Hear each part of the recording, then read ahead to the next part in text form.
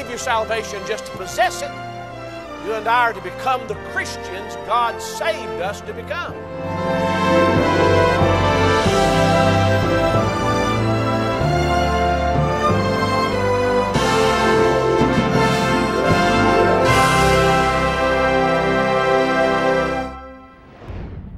Take the Word of God, please, and turn with me to the book of Jude.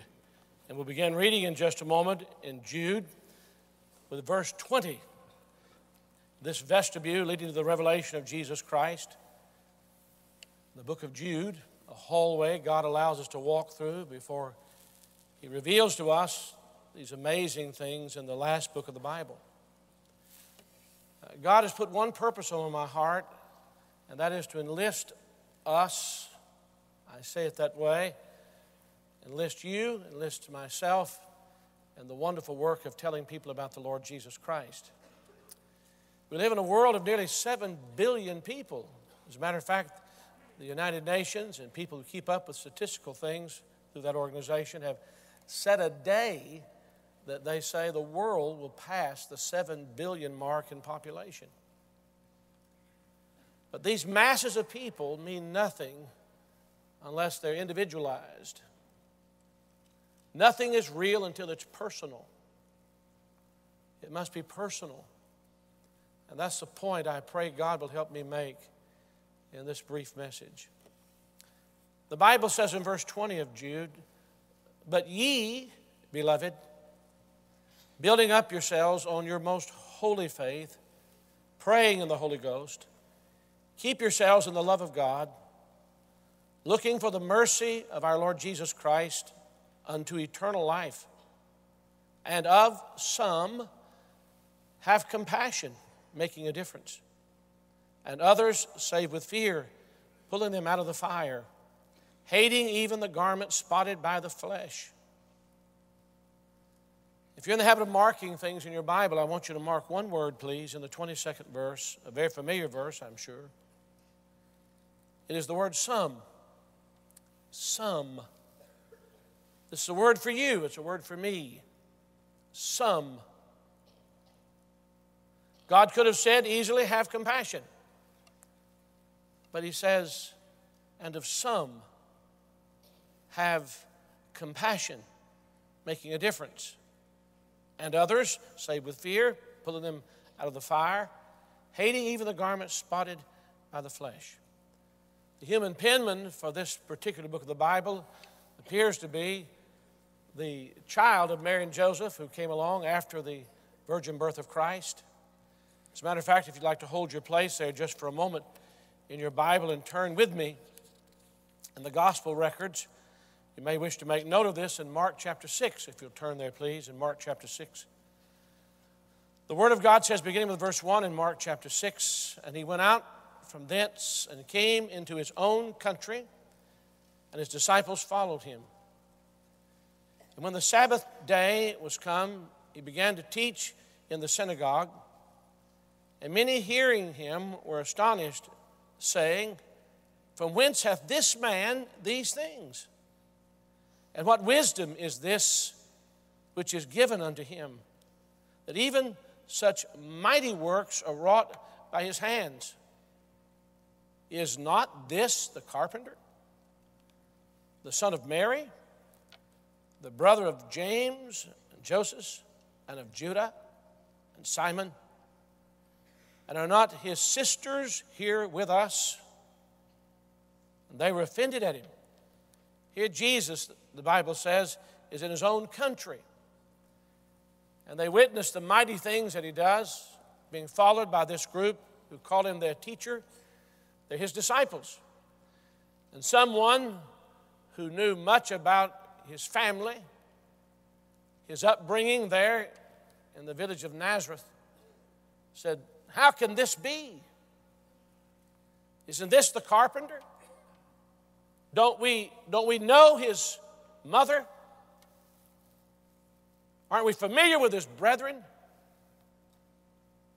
and his sisters?" One of these brothers was named Judah, or Jude as he was referred to here, we believe, in this book that is penned as he serves as a human penman under the inspiration of the Spirit of God. Now I want you to notice as you return to the book of Jude, Jude, the servant of Jesus Christ and brother of James, to them that are sanctified by God the Father and preserved in Jesus Christ and called, mercy unto you and peace, and love be multiplied. Beloved, when I gave all diligence to write unto you of the common salvation, it was needful for me to write unto you and exhort you that you should earnestly contend for the faith which was once delivered unto the saints. There's not a change of mind here as some people teach. He's writing about the common salvation and the faith which was once delivered. The faith once delivered must be contended for in every generation. And the point to be made here, especially as we look at the third verse in this book, is that if we're going to have the message of this common salvation,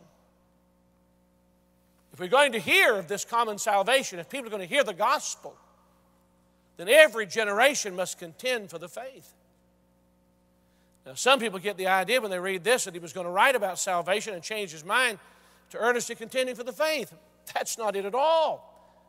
What he's declaring here is if we're going to have a gospel to preach, if there's going to be a message of common salvation, then it's going to disappear unless in each generation we do our part to contend for the faith.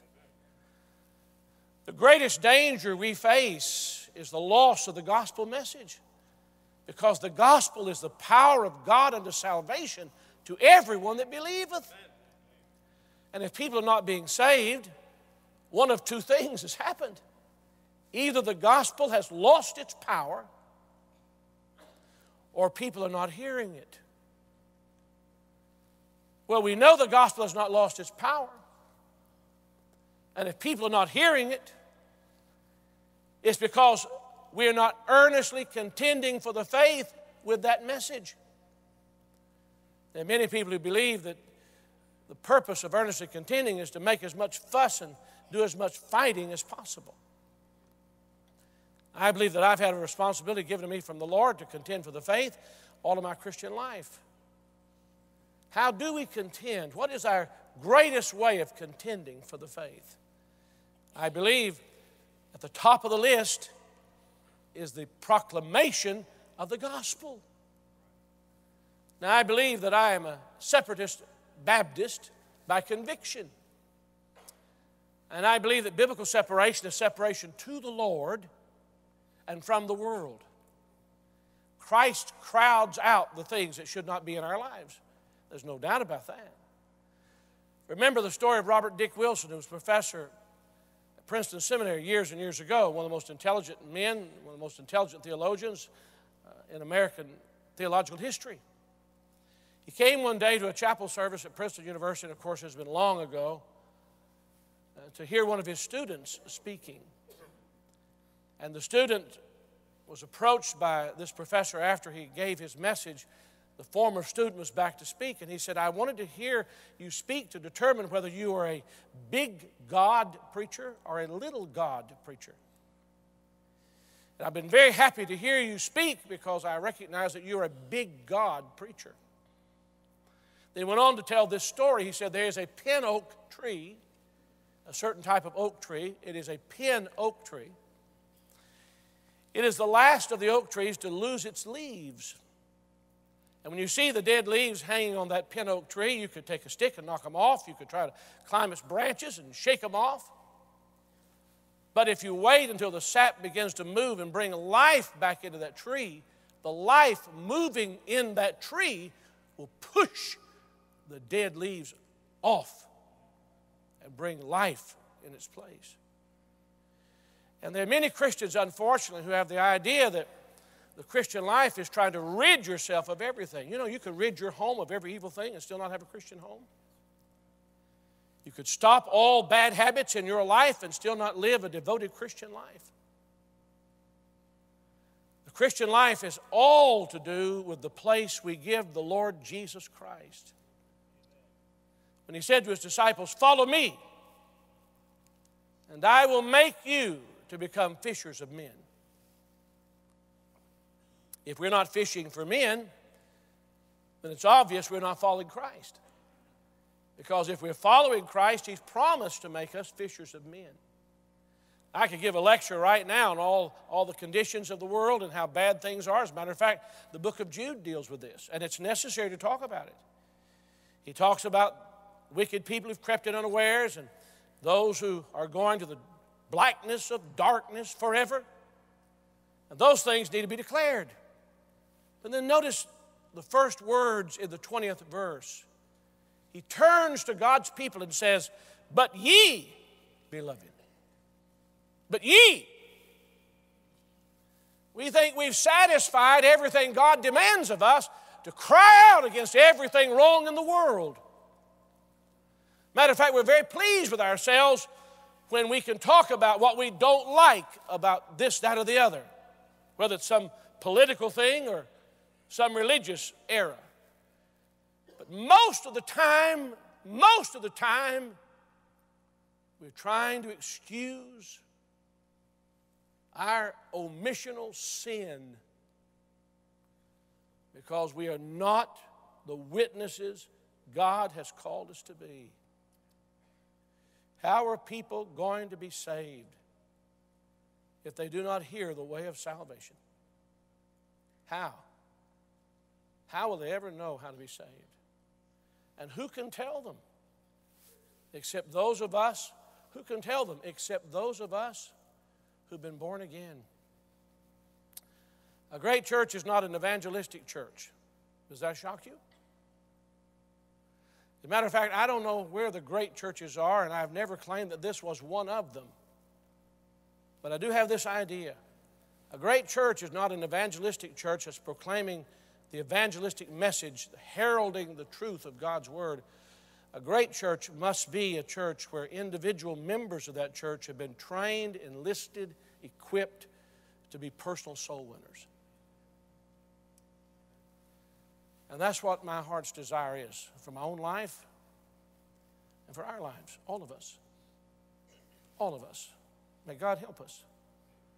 I became a Christian as a 14-year-old boy, as you well know, from a broken home. My father was a professional gambler. My mother was almost killed by my own father. When I came to Jesus Christ, I was the only Christian I knew of in my family. I was led to Christ by a personal soul winner. I wanted my family saved. I truly believed there was a real heaven and a real hell. I don't want to say I worried, but I was greatly troubled about my family going to hell. I wanted somebody to tell them. I tried to witness to them, but I wanted people to tell them. When they moved away and I stayed in the state of Tennessee and they moved to Florida to finish my last year in high school, God had really dealt with my heart, and I'd surrendered my life to the Lord, and I prayed that someone in Florida where they moved would be a witness to them, that they'd mean something to somebody. You know, it was 14 years after my salvation that the first member of my family came to Christ. My brother, his wife is here. It was many years after that that he was used of God to lead my mother to Christ. But I was burdened. And I'm going to be frank with you. I would tell people if they ask, I was burdened for the whole world, but I wasn't. Hear me, please. But there were some people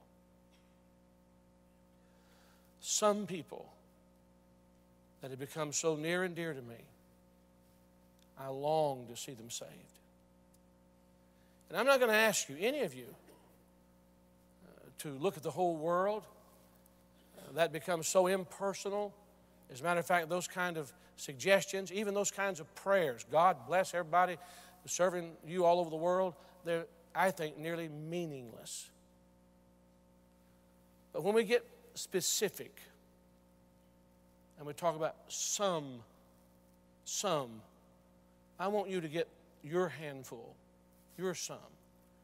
I want to get my handful, my some, that I know, that I see, that I hear, that I visualize, that I pray for, that I work at getting the gospel to them to see them saved. How many of you sweet people know what I'm talking about? Would you raise your hand? It ought to start with your home and with your family and with your children. perhaps with a special neighbor. Some. Let's narrow it down. Let's bring it down to that some. Before I say just a word about this particular passage, I want you to turn with me back, please, to the Gospel according to Mark, to chapter 9. In Mark chapter 9, beginning with verse 14, the Lord Jesus Christ had been on the Mount of Transfiguration. When he came down from the mountain, he found an argument going on with his disciples. The people who were causing the disturbance were not concerned about the needs of anyone. They just wanted to accuse the Lord Jesus and be right. Did you hear me? They just had to be right. And they're preachers, some of them, unfortunately, independent Baptist preachers in churches. Many of them independent Baptist churches, as we might say fundamental independent Baptist churches, who seem to care nothing for lost souls. The only thing they want is to prove they're right. Well, I want you to know you can prove you're right and still let the world go to hell. And the sum you and I should be concerned about die without anybody making an effort to get them to Christ. I don't want you to have that spirit. I don't want that spirit. I believe I ought to cross every fundamental T and dot every fundamental I. I believe that fundamentalism for me is synonymous with biblical Christianity, and I want to be a biblical Christian. But my convictions are meaningless. Did you hear me? They're meaningless unless they're bathed with compassion and express the love of Christ. The love of Christ. I don't want this church to be viewed as the church that's right in town. I want this church to be viewed as the church where people sense the presence of Jesus Christ and are true followers of Jesus Christ and speak with people compassionately about the Lord Jesus they love. Amen. Is that what you want? Is it? If that's what we want, that's what each of us individually must become. In Mark chapter 9, beginning with verse 14, may the Lord speak to our hearts here. And when he came to his disciples, he saw a great multitude about them and the scribes questioning with them. And straightway all the people, when they beheld him, were greatly amazed, and running to him, saluted him. And he asked the scribes, "What question ye with them?" And one of the multitude answered and said, "Master, I have brought unto thee my son, which hath a dumb spirit. And wheresoever he taketh him, he teareth him, and he foameth and gnasheth with his teeth, and pineth away. And I spake to thy disciples that they should cast him out, and they could not." He answered him and said, "O faithless generation, how long shall I be with you? How long shall I suffer you? Bring him unto me." And they brought him unto him. And when he saw him, straightway the spirit tear him, and he fell on the ground and wallowed foaming. And he asked his father, "How long is it ago since this came unto him?" And he said, "Of a child. And oft times it hath cast him into the fire and into the waters to destroy him.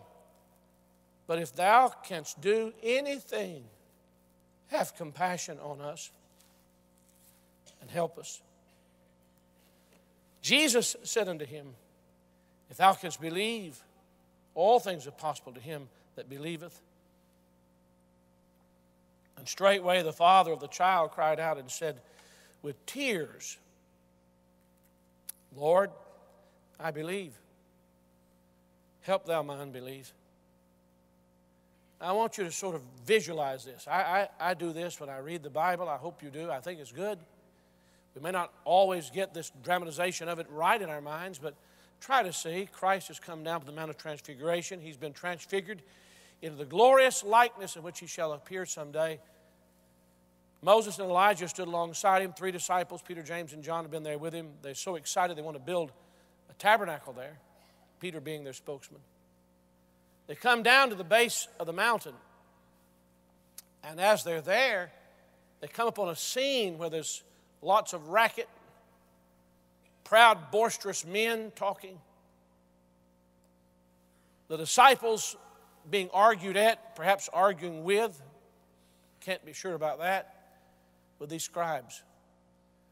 Now I want you to imagine what it was like for these disciples to be trying to help this man and his son, and we're coming up short. He's still the same, he's still the same, he's still the same, and being mocked by these accusing scribes. Somebody there, God help us, somebody there needs to see the heart of this father and his son. The man is saying, can somebody help us? Somebody have compassion on us? Please. This boy was no doubt unattractive. He nearly drowned. The father would go into the water to rescue him. You can imagine a boy convulsing like that and how difficult it was just to get him out of the water, keep him from drowning. And no doubt there were times the father and son both almost lost their lives. He'd fall into a fire, and you know how terrible burns are. Perhaps his body was scarred. Everybody that knew him knew there was something wrong with him.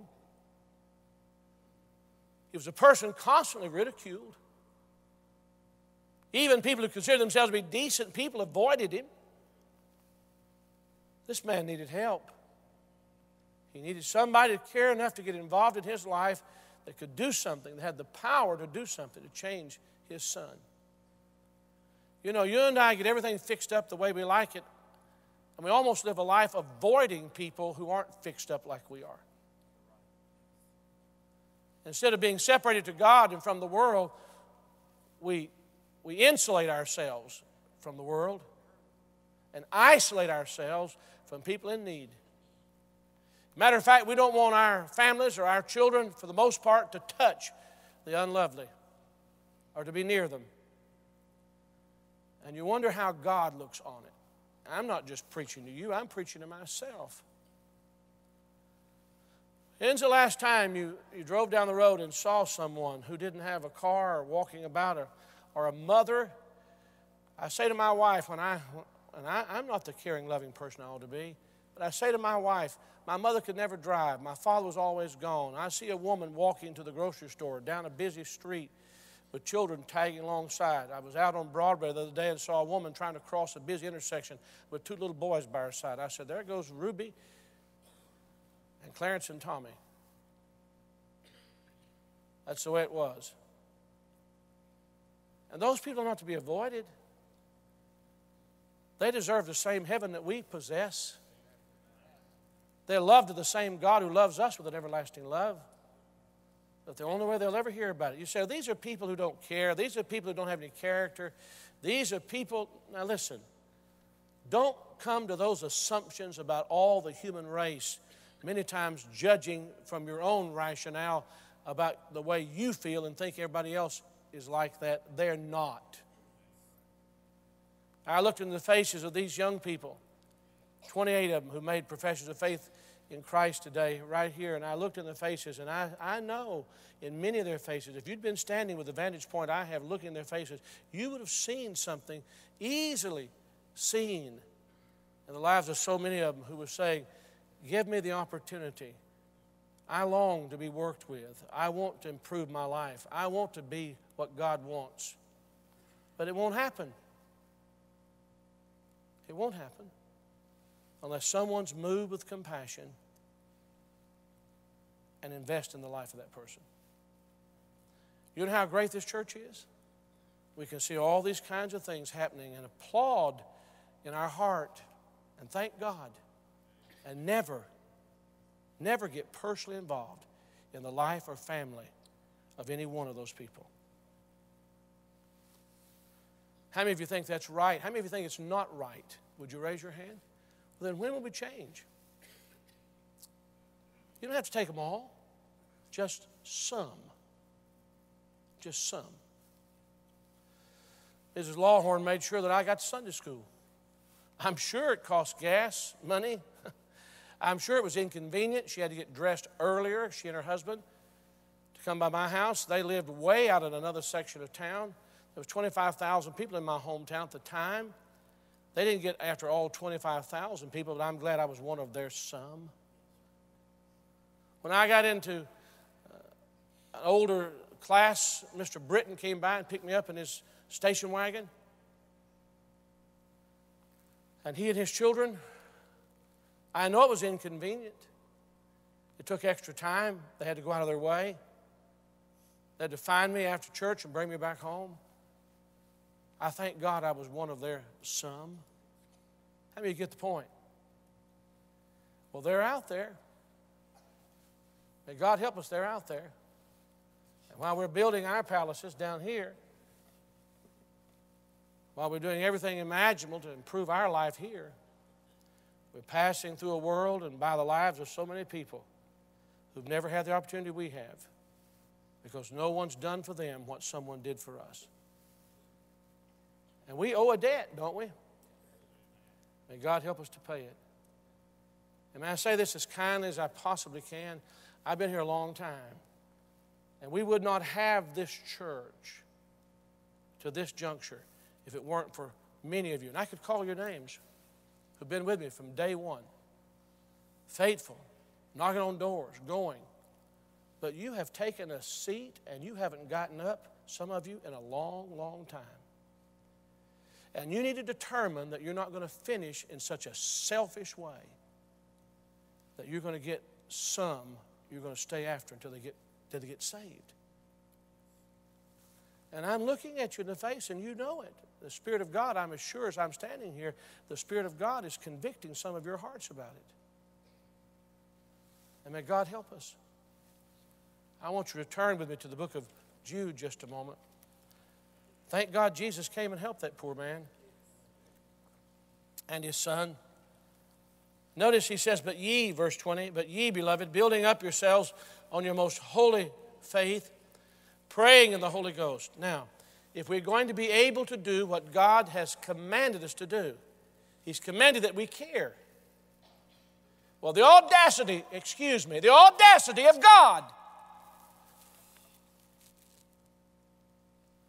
to disturb my comfortable life and command me to care. We won't care unless we're building up ourselves on our most holy faith. We've got faith to build on. Praying in the Holy Ghost. Notice, keeping ourselves in the love of God. That has a whole lot to do with our attitude, if not everything to do with it. You see, this kind of life delivers us from all this littleness I've talked about recently. It helps us to see the Lord high exalted and lifted up. We're laboring together with God. This idea we had with Baptist Friends International, Truth, Friendship, World Evangelism. I'm not trying to get people to work together. Somebody's missed it. I'm trying to understand and get other people to understand how vital it is that we all work together with God. I'm not just asking a pastor, let's do something together. Let's try to win souls together. That's not it. We're working together with God. Did you know working with God is a world of difference from working for God? In order to work with God, we have to agree with God. Two can't walk together except they agree, and we all begin with the same truth. Surely we can come together with that. And we can work with God. Is God the most interested in the lost? Sure He is. And as we work with God, God guides us, helps us to be sensitive to the leading of His Spirit. He prompts us. He brings things and people to our mind. He helps us because He's made a difference in our lives to make a difference in the lives of others. You know that's true. Matter of fact, I don't think I'm telling you anything you don't know, but perhaps I'm reminding you of some things that we all need to hear again. And he says, keep yourselves in the love of God, looking for the mercy of our Lord Jesus Christ unto eternal life. We got our eyes on the mercy of the Lord Jesus Christ. If it were not for His mercy, well, we'd all be lost and on our way to hell, or we'd already in hell. Every one of us. Every one of us.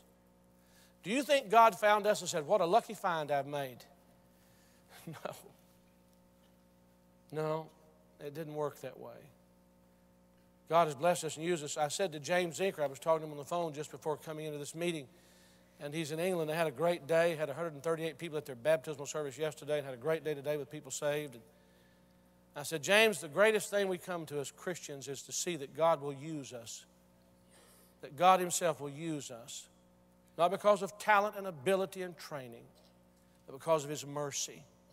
God will use us.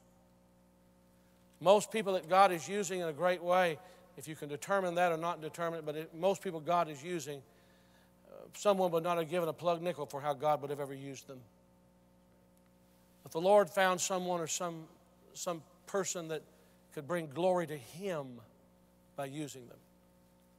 And so now He's getting us ready for what He's about to ask us to do. And of some, and that's the point I'm making, some, find a handful, 2, 3, 4, 5. We're going to every home in our community starting Saturday, doing it again, by the way. And we're going, and as we go, you know you'll be blessed by going, and you'll meet some people, and not everyone in the community, but some of those people will become the object of your prayers and your hard interest in getting them saved.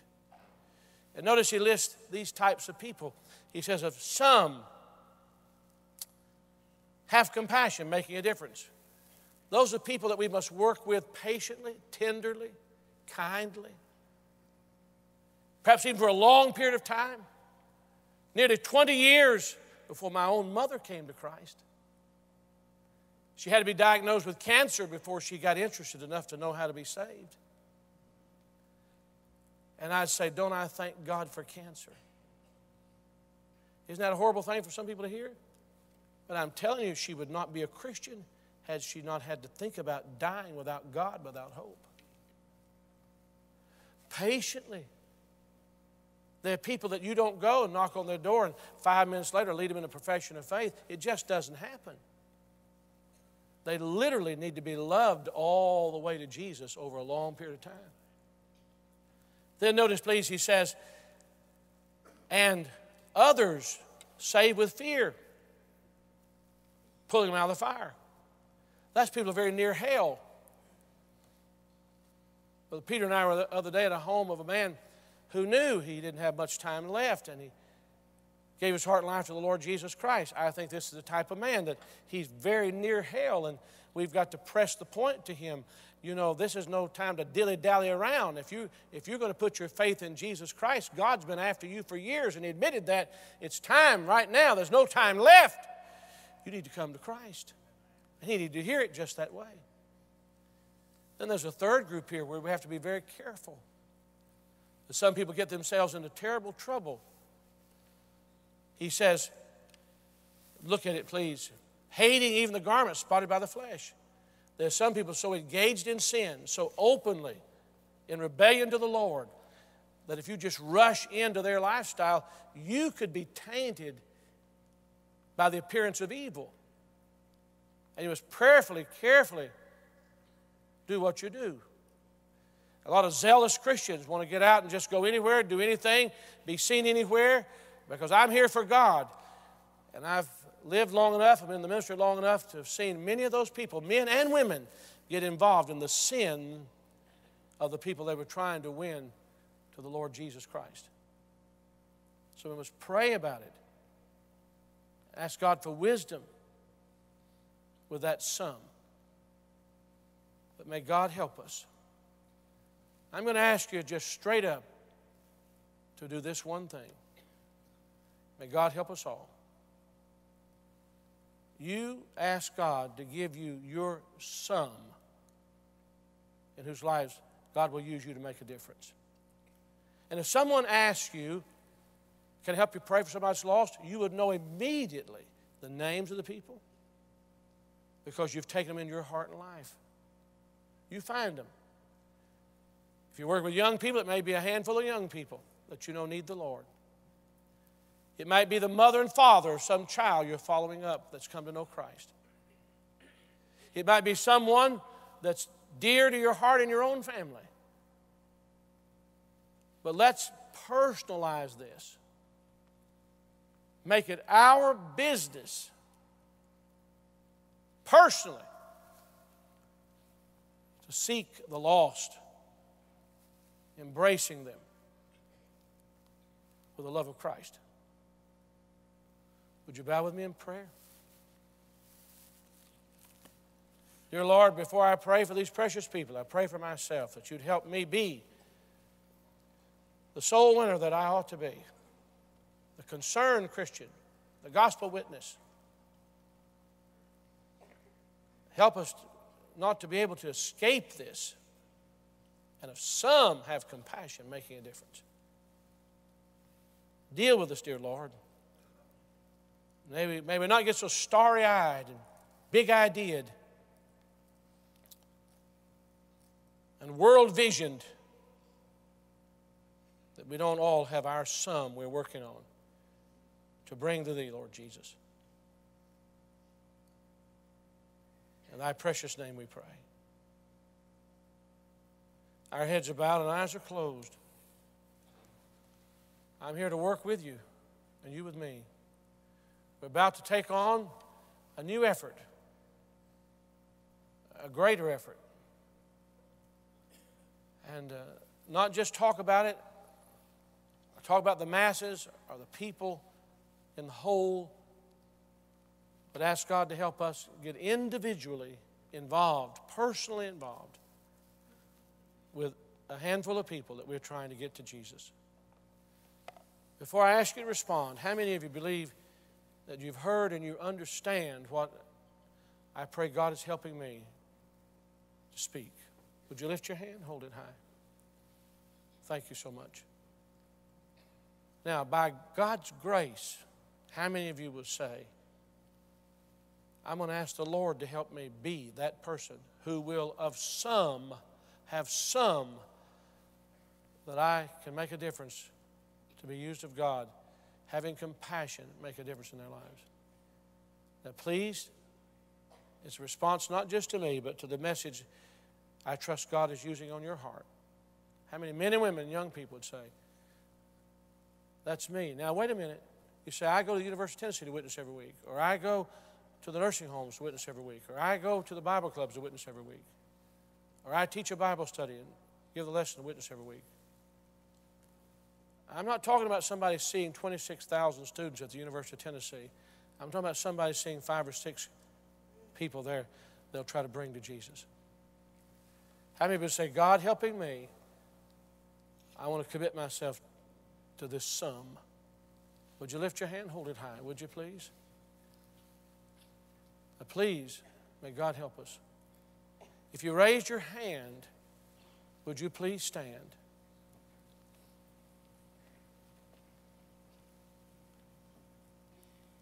May God bless you, people.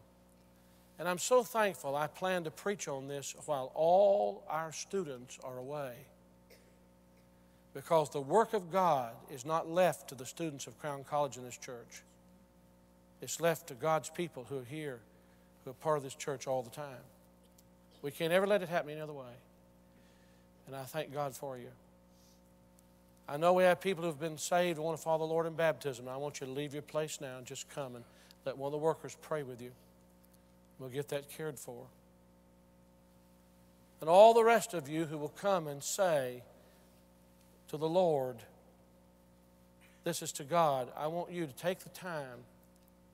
I want you to take the time. They're going to play a little of All to Jesus I Surrender. I want you to leave your place, come and find a place to pray and say, Jesus, I want to do this for you. I want to do this for you. Help me to get this sum, this handful of people, and if some make a difference, with compassion make a difference. Come and tell the Lord, would you? Just leave your place and come and do it. And don't block the aisle if you can. Keep from it. God bless you. We can encourage one another so much. Some of you are in the jails. You know we're in every jail in Knox County, Anderson County. What about following them up? God bless you. See if they can get them through the aisles there, will you please? Good. Good. Now, before you start to pray, I want you to look at me just one moment, would you please? Now, listen to me. Mrs. Lawhorn was not a leader in her church, but she took me. Mr. Britton was not the pastor of the church, but he took me. God used it to make a difference in my life. You understand? We mustn't sit around and say, the pastors want to do this. No, no, no. There are people that you can help that no one else in the world can help but you. He's already put them in your path. Don't you thank Him for that? Ask Him to use you. Now let's pray about it right now. Would you please, while they're playing a little of this, let's pray about it. We're going to help these young people.